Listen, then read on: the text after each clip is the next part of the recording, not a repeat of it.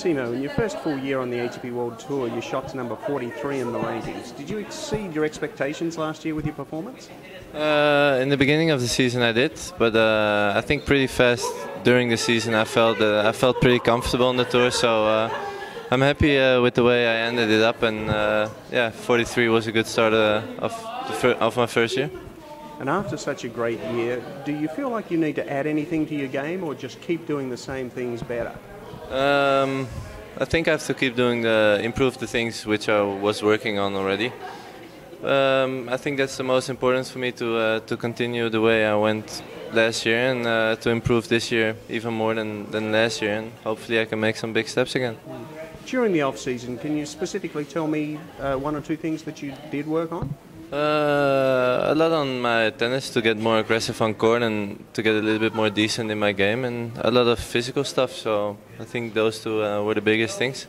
Any particular fitness type of work, any exercises, any mountain biking, anything like that? No, nothing special, just weights and a lot of running. So.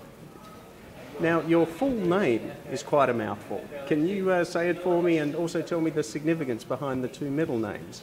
Thiemo, Karsten, Yannick. I have no clue the two last names, where they come from, or just should ask my mom. And just finally, you've worked with Gil Reyes, Andre Yes. Agassi's former trainer out in Las Vegas. Can you tell me about that experience?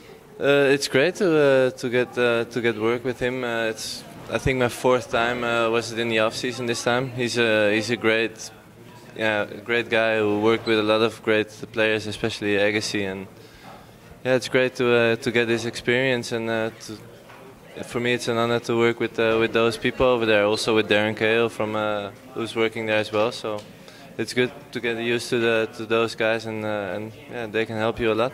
Sure. Thiemo, good luck for the Australian swing. Thanks.